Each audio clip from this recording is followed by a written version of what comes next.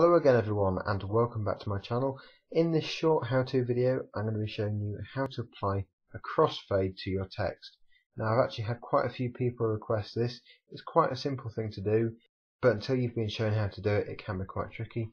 What you need to do is first of all essentially just put some text in. You can see I've written here holiday snaps, and you can see in the timeline that is just here, and literally I've just inserted it there.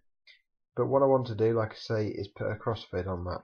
So what you do is you left click on it and then go to attribute, and then you'll see animation, make sure that's ticked, and then apply. You select that, and then on the drop down menu click fade, and then it's the first one here. Then press this double T and then click crossfade, and you can choose the amount of time you want it to pause for. Obviously the longer it will be on screen for. So I'm going to select long and click OK, and then when we preview this back you'll see it'll fade in and then fade out.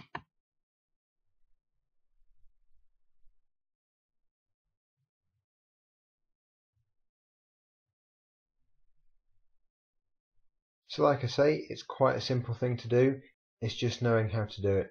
So hopefully this video has helped you. If it has, please remember to comment, rate and subscribe. Thanks for watching everyone.